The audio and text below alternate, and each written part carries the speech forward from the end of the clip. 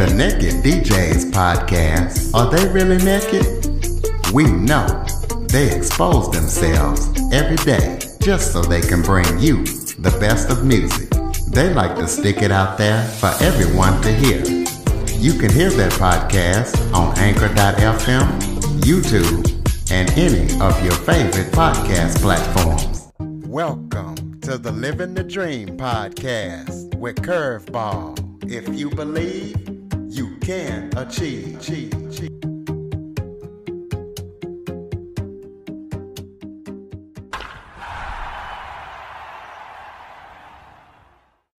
Welcome to the Living the Dream with Curveball podcast, a show where I interview guests that teach, motivate, and inspire.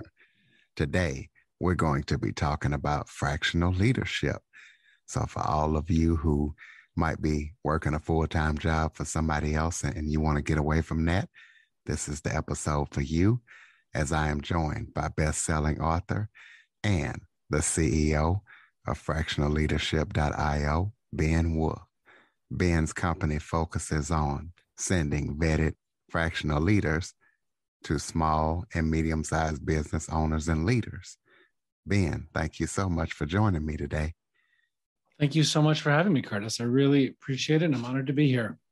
Well, why don't you start off by telling everybody a little bit about yourself? Will do.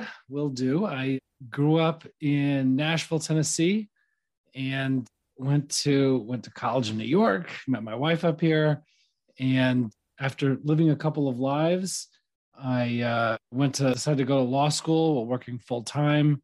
I went part-time law school at night, thankfully, did well, and got a job at one of the New York City, the big law firms, and did that for 5 years, corporate restructuring and bankruptcy law.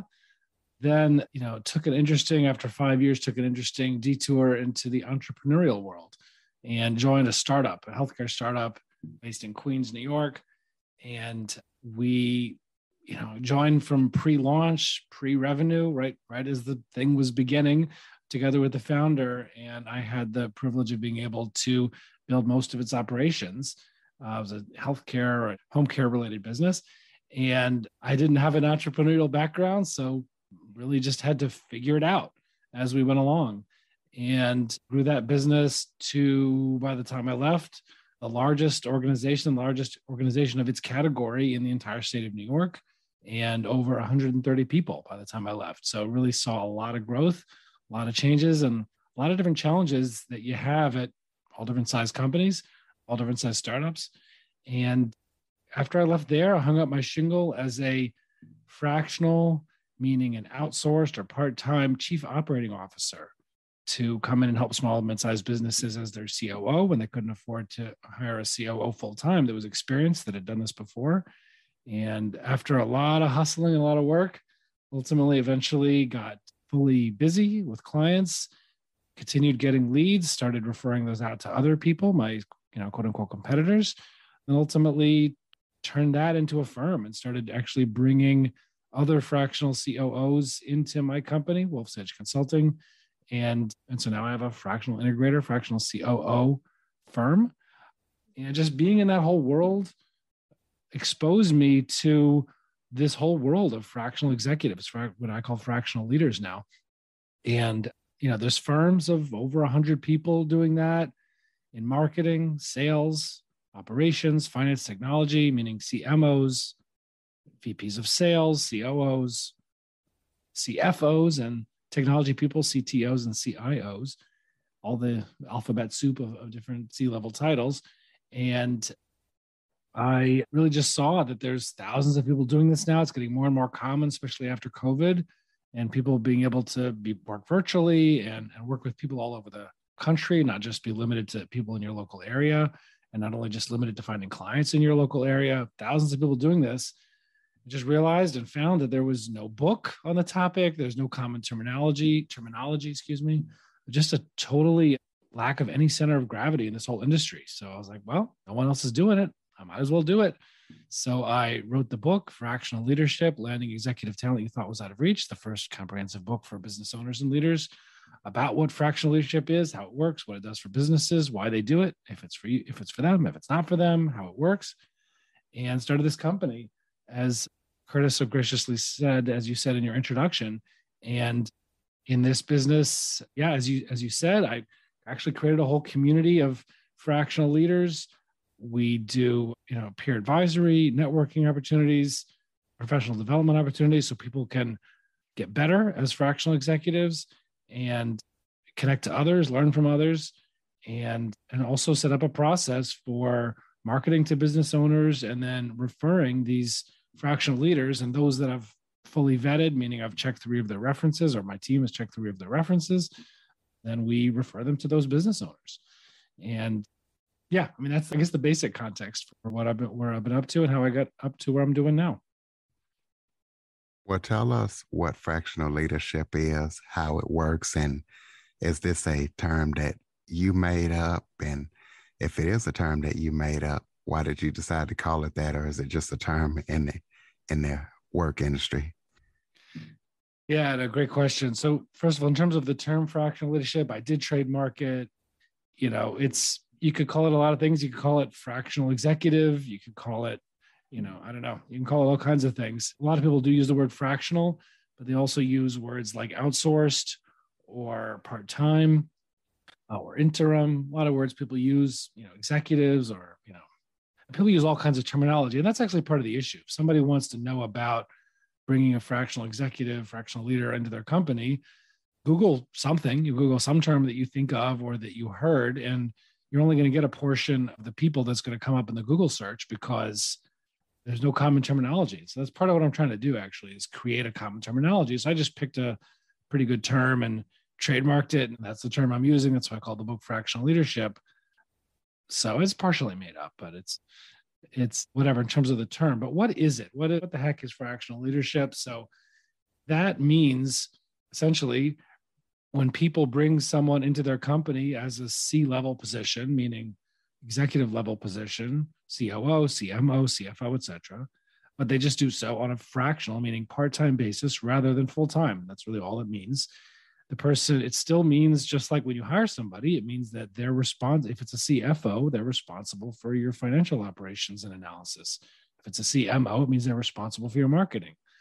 That's different from a consultant, where typically a consultant, let's say a marketing consultant, they work on a project for you. I'll build your website, I'll make your video, and that's it. Or I'll run your social media or something like that. You take on either one finite project or an ongoing project that's very specific and limited in scope.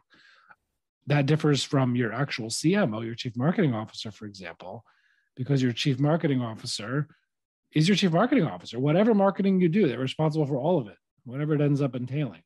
So that's what a fractional leader or fractional executive is. It's just like your CMO, just they manage to manage their time, manage your resources, meaning your marketing staff or your financial staff, like your bookkeeper, your controller, manage those people, or even external resources like an external controller, external bookkeeper, external marketing agencies, whatever in each category. And they manage those people, manage those resources, either internal or external, whether vendors or employees, and they manage them and manage to get you results. They just do it on a part-time basis. They organize their time in a way that enables them to do that. And very often, the reason why people bring on, the reason why people hire a fractional CMO is really the same reason they would hire a CMO, or the reason they hire a fractional CFO is because same reason they would hire a CFO. They need higher level resources, people that have done this before. Because right now, most business owners, honestly, what they find themselves doing, they've never done this before. They're just figuring it out. Everything they learned to do, they're just reinventing the wheel. And sometimes at a certain scale, when they're trying to get bigger, at some point, that just becomes a diminishing rate of returns. It's just not worth it. It's not a good use of their time to reinvent the wheel. It's more worth it for them to use a certain amount of revenue, a certain amount of money to pay someone who actually has done this before, and they could just move much, much, much, much faster and get results much more quickly and much more effectively than just trying to figure things out themselves, or if they have another member of their leadership team that's also never done this before and have that person try to figure it out themselves. So it's kind of like a shortcut to getting very experienced executive leadership, like taking your company to the next level. But instead of paying the $250,000, $300,000 it would cost to hire someone like that full time, you could pay a fraction of that, have someone like that part-time, a day a week, let's say. So I hope that answers the question. Yeah, it does. So you have to have the same experience and degrees and stuff, except like you say, instead of being full-time, getting 300,000, you do it on a part-time basis. So speaking of that, why do you feel like owners feel like C-level talent is out of their budget? Well, I mean, because it really is. I mean, it's, if you think of a small mid-sized business, I mean, they're struggling.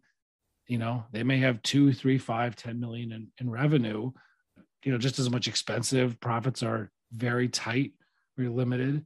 And they simply could not afford to take on a giant nut like that they have to pay every month and all the benefits and taxes that go with it. Just not worth it.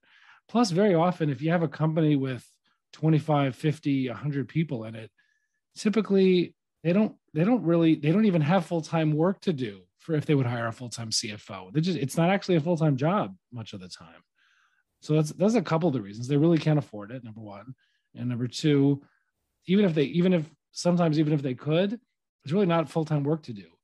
So, to do it in a more scalable way, to take a baby step towards that big obligation of giant salary like that, which is very hard for people, they could take a baby step or an intermediate step of bringing on a fractional executive, CFO, CMO, COO, et cetera, for, maybe for a year or two. And then that person can help them scale up much faster than they could have without that person's skill and leadership and experience. And then they can help work themselves out of the job and bring in and find somebody full-time. People go into this to become fractional executives, fractional leaders, because typically they've done the job full-time before, often for many years, sometimes for an entire career, and they're doing it now fractionally in retirement stage. So you're getting really, really experienced executive people, but they're just tired. They don't want to do it full-time anymore with all the pressure, of the late nights and the craziness of doing it full-time. They'd rather do it part-time for multiple companies. And then they get to do the more fun part, right? They get to do the major change, do that for a year or two. And then when things stabilize, when they have success, move on, transition over to somebody full-time or somebody internally, and then switch on to the next exciting project. And so they always get to do the exciting parts, the more interesting parts of the job, rather than kind of just the maintenance of once you've built something. It's one of the reasons why I left my full-time role. I mean, it was pretty successful, built amazing things there. We did great things with that organization.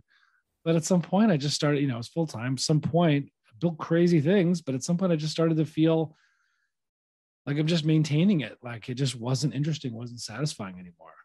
So if that feels like you, I mean, thinking about doing consulting or going in as a fractional executive with somebody could be an option that you might want to think about. Well, let's talk about the 5 questions that you feel that business owners should ask themselves when they're trying to determine whether they should hire a fractional leader or not. Well, that's a great question. I'll mention a couple of them here. One of the more relevant ones comes up for people is the fact that they are, people have a difficult time finding the right person for them, has the right experience, the right industry experience. It's a good fit for them personality-wise as a business owner or leader who happens to live within 10 miles or whatever of their home base. Very often, you just can't find the right person that close, even fractionally. But you have to, but very often, if you open yourself up to working with somebody virtually, obviously you open yourself up to a whole nother batch of talent. There's people around the country that might be a better fit for you, the best fit for you, but they would, if they don't live nearby, they would be working with you virtually. And so one of the reasons why some business owners, fractional leadership doesn't work for them is if the right person's not available locally, and their entire leadership team, that maybe the whole company is all local, it's all completely in person, and people, you just aren't willing to, or just don't feel comfortable making the adjustments that are necessary to kind of make it work with working with somebody virtually on your leadership team. I mean, that's a pretty intimate connection. And if you're not willing to do that, or you don't feel able to do that, just not in your DNA, then they may not work. And then, obviously we could talk about, if you want to, alternatives that they could look into if they need that experienced leadership, but they can't find it fractionally locally. They can't find it full-time, or they can't afford full-time, and they just don't feel like it's in their DNA to make it work with somebody virtually, remotely. Then, they have to consider what their alternatives are, because obviously they're going to suffer since they need it, but can't get it, or don't feel like they can get it. So that's one kind of factor, is if people are just not easily able to work with virtual or remote team members, that's one issue, that it might not be for you, but if you can do that. But a lot of people discovered after COVID, especially, they thought they could never work with somebody remotely. But then they found, when COVID came along, they found that when they were forced to, a lot of people who previously thought they couldn't deal with it found out, it's not that bad. We can do it, and so a lot more people became open to it, especially after COVID, opened themselves up to talent all over the place. And I've certainly found that in my experience.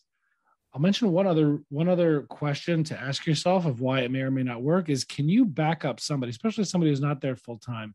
Can you back them up? Like, let's take the example of a chief sales officer or a VP of sales that you bring in as a sales leader fractionally.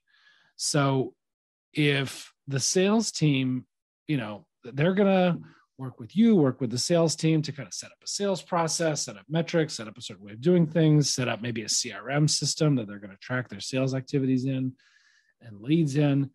And if, the salespeople, let's say, are going to come to you, come to the business owner and say, like, hey, let's say the VP of sales is named Curtis, right? So let's say Curtis said that that we're supposed to log all our calls in here, but that's such a drag. Do we really have to do that? And then you're like, yeah, no, don't worry about it. Like, you don't back them up. You don't back up the processes that there's a reason for.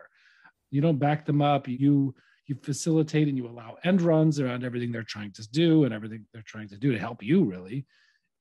Or they, whether they allow end runs, or maybe they initiate even end runs around what the fractional executive you brought in is trying to do. And then you end up undercutting all the efforts they're trying to do for your sake as the business owner, I mean.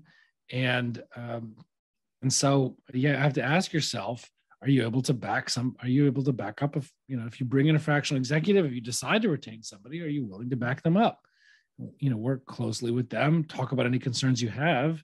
And after working through those concerns, are you willing to back them up, or are you going to kind of go around them and undermine them?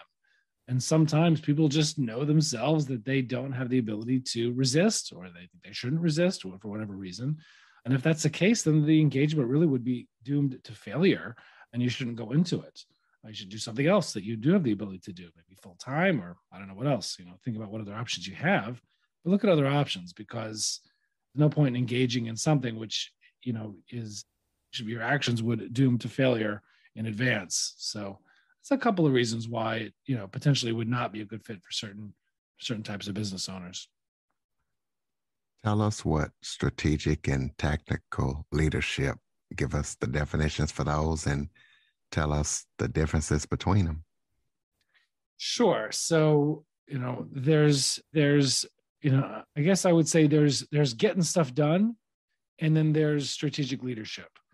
Now, if you just need like a body or a brain or a keyboard and hands and a mouth and ears to just get stuff done, to make calls, to, figure out your new CRM and implement it, or you just need somebody to get stuff done, then, which may legitimately be what you need, then hiring a fractional executive is probably not the right match for you, because fractional executives, they cost a lot more than getter-doners, right? Because they're executive level. They have, years or decades of experience leading organizations like yours, or leading major functions of organizations like yours, or like the business owners.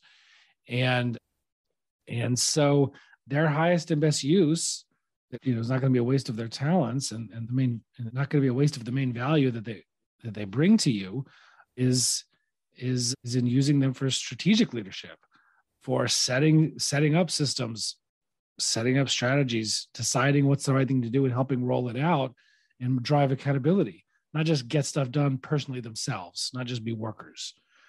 So that's going to be their highest and best use for you, the best use of the money you spend on them, the business owner spends on them. And I would say that getting done leadership, or just getting stuff done, is just not what you'd use a fractional executive for. It's, there's all kinds of consultants and freelancers and employees or part-time employees that you could use for that, even managers that you could use for that, that would be, that you would spend less money on, and it would be money appropriately spent for that kind of resource, for that kind of work that needs to get done. And so, it's really just a matter of using people at their highest and best use. And that's actually an example of something I would do is, sometimes you have a team where they can't afford a fractional leader. They can't afford a full-time executive, and they don't want to hire somebody virtually. Yeah, sometimes what people need, well, another example, what a better example is come across some leaders and founders who come looking potentially for a fractional executive, a COO or something else. And what they find and we find is that sometimes if they're like on their own, they have no leadership team. They really have no one else of a high caliber who can like take ownership of major functions of the business, besides themselves. So they're really on their own. They have a bunch of workers, whatever kind of business it is. I mean, whether it's financial advising or, HVAC installation, construction, anything else, they have workers, people who can get stuff done, but not leaders, not people who can own major functions of the business, own the getting done properly of major functions of the business, like marketing, operations, finance, technology, whatever. So sometimes, like, to bring a fractional executive in when you really have no leadership team, nobody full-time who you could count on to kind of take over ownership off of your shoulders or the founder's shoulders, parts of the business, of major functions of the business, then it may be too soon to get a fractional leader. It's another answer to your earlier question. And so, I would say sometimes I tell people in that circumstance that really what they need is just, to get a manager, hire a full-time person, hire a manager, get more people who could take over, who could delegate some of the ownership of the function to. So you could take more off of yourself. Maybe they could ultimately be a member of the leadership team. They could work up to it. And you're probably not ready for fractional executive yet. But I guess I would say that strategic versus tactical leadership, it's a matter of getting stuff done versus strategic leadership and driving of getting stuff done. And when you're bringing in somebody as executive, whether fractional or full-time, you should make sure that you are ready, and what you need is, and it's not a bad fit for you, but what you actually need is that strategic leadership, someone to strategize and then drive and execute what's been strategized, rather than just somebody to get stuff done. We can't replace that leadership function. Well, tell us about your book and your podcast and how we can listen to that podcast and get a hold of that book. Sure. Well, you could find out about everything on my website, fractionalleadership.io. There's a page there about the book, about the podcast, and a blog also. And again, fractionalleadership.io, and or you could just search Google fractional leadership. And the book, like I said earlier, it's an interesting thing. We just discovered that there's thousands of people doing this. There's been various kinds of fractional leadership going on for decades, and just realized I couldn't even believe it when I first had the idea for the book. I was like, oh, someone must have written a book like this before. So I Googled it, and I searched on Amazon, and I Googled it all different words, because there's all different terminologies people use. So I Googled it, 10 different ways, and realized that nobody had written this book about fractional leadership. So I decided I would write it. It just hadn't been done yet. So there was really no guide from the ground up that business owners could read, to figure out what the heck is fractional leadership, or, fractional executive work. What even is that? How does it work? Why do people do it? What's the benefit of it? And, and once you understand that, is it for me? Is it not for me? Is it, how do I find the right fractional leader? How do I set up the engagement for success? And how does it work? How does the marketing, sales, operations, finance, technology work in terms of fractional leadership? And so I decided to write the book on that. And, so I wrote the first book on that. It came out in early October this year when this podcast was released, 2021. And look, I know your podcast is aimed towards inspiring and informing people. And so, I have not been doing fractional leadership longer than a lot of people I know. I know people have been doing it for decades. And, anybody listening to this can do the same thing. You don't have to be the greatest or the best or doing it the longest. If you see it, if you see a need out there, if you see a gap in the world, then you can strive to fill it. You don't need to ask anybody's permission, or you don't need to quote unquote deserve it in some sense. You just educate yourself, prepare, do the most excellent job you can. And whatever the gap is, just, endeavor to fill it. If I could do it, anybody could do it. It's really, I don't have any special background, just found something that, I knew something about, knew a lot of people who do it, interviewed a lot of people also to get stories and quotes and ideas. And, I think anybody could do the same thing. So for those who are or want to be fractional leaders, how do you go about finding clients? Well, that is the $64,000 question. Obviously, anybody who wants to make the transition from full-time to fractional can be very tough. If you're younger, so in terms of fractional leadership, I'll give an example there, and then maybe I'll broaden this out for a second.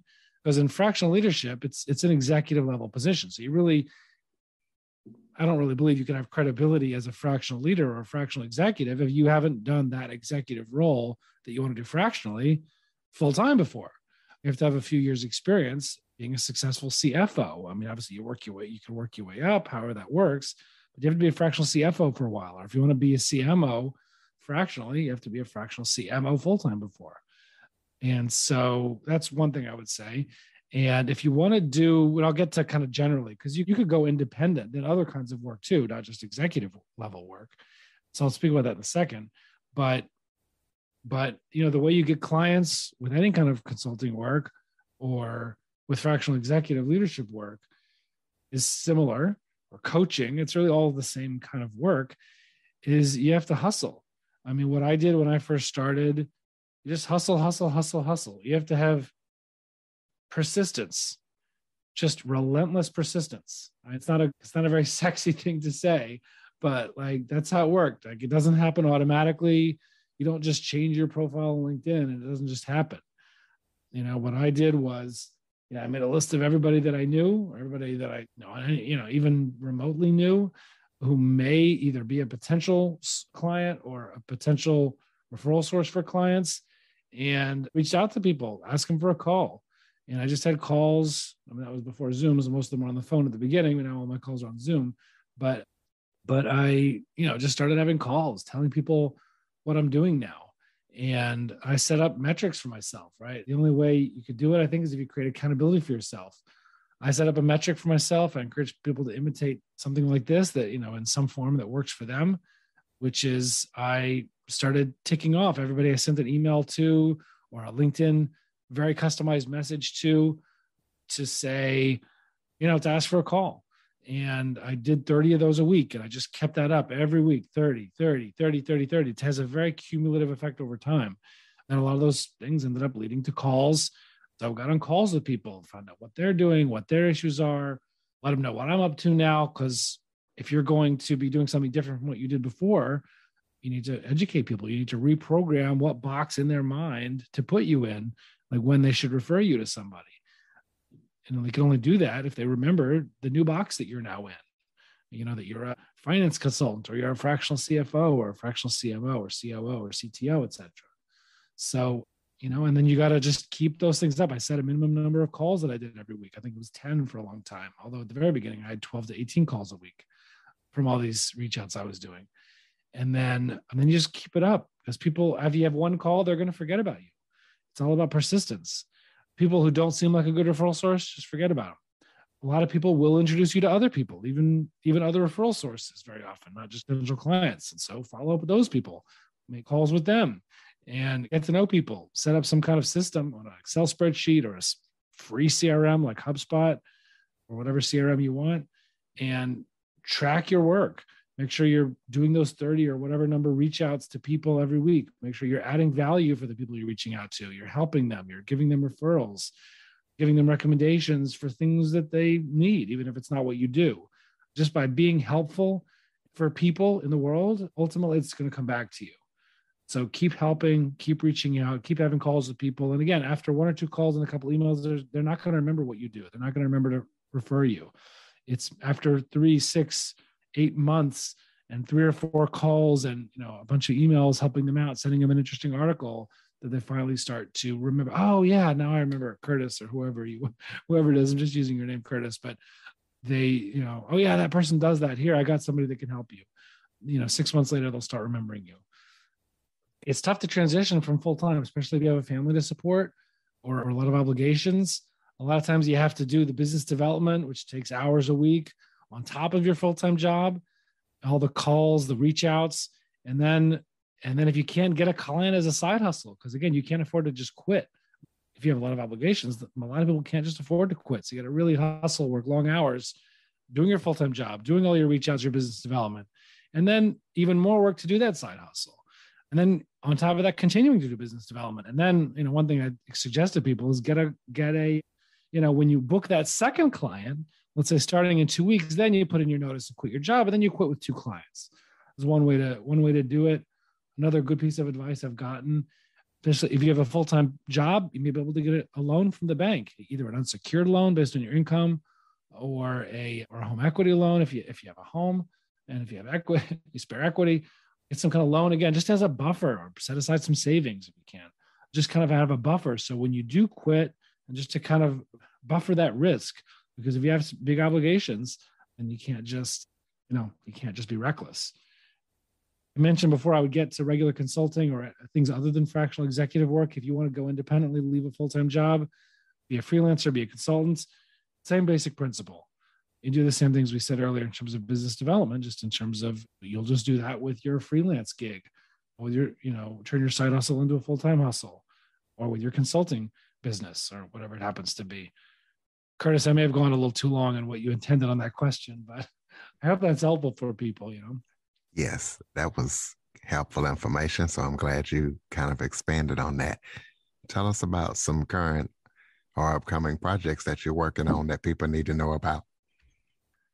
Well, I appreciate it. Look, if you have anybody out there that is doing, that's doing executive level work in one of these areas, again, marketing, sales, finance, operations, technology, then, you could go to fractionalleadership.io. There's a group of fractional leaders we have there. You could look into that more. You can certainly read my book if you want to understand more about it. Again, go to fractionalleadership.io, or just search on Amazon for Fractional Leadership, landing executive talent you thought was out of reach, or just search Fractional Leadership. You'll find it. We actually have that on Kindle, on paperback, on hardcover, and we actually have an audio book on Audible coming out any day now. And so hopefully that'll be available soon for those who like audiobooks, which I happen to. All my books I read basically on Audible. And yeah, so just check out fractionalleadership.io. There's a link there to the book, to the podcast, to the blog. Subscribe to the newsletter if you want to keep up to what we're doing.